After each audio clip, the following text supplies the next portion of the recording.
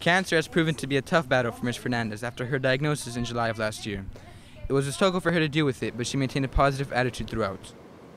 My name is Ivis Fernandez. I am Spanish teacher. I teach Spanish for speakers this year, and I am very glad to be able to encourage you to fight against cancer. I used to go to my regular check-ins every year. They did a surgery for me, and the surgery, it came out that I had cancer. For me, it was a really surprise, was impacting. I said, okay, we have to move on.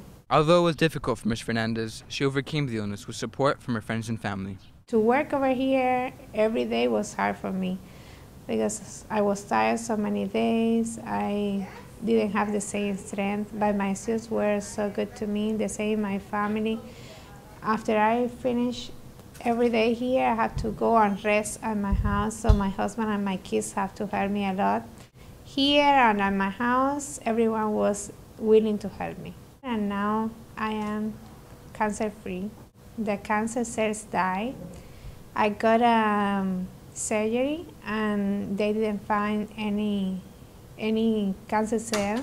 Ms. Fernandez continues to go to the doctor for regular checkups. She will soon go into remission and make a full recovery.